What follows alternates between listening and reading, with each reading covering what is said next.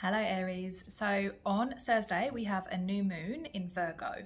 The ruler of Virgo, Mercury, is currently retrograde. So this new moon is going to be a time when we are focused on really trying to go within and figure out any slight changes we need to make around our routine, our work, what we're actually doing with our day-to-day life. So you might find that this week, especially around the new moon on Thursday, that you feel like you are really needing to just make some changes to your to-do list. Maybe you want to just throw things off your to-do list.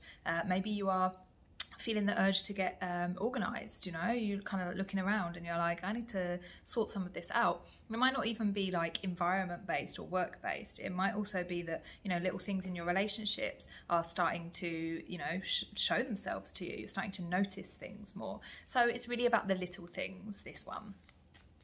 So I'll pick you a couple of cards to see what this new moon has in store for you.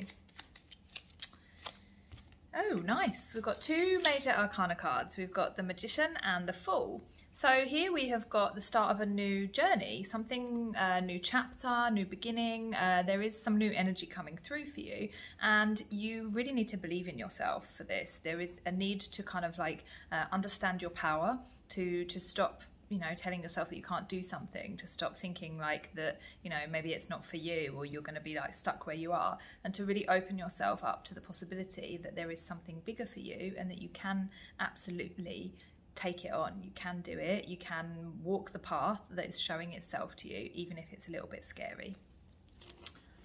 So guys, have a lovely new moon. If you want a reading, there are links below. Otherwise, subscribe and I will see you next week.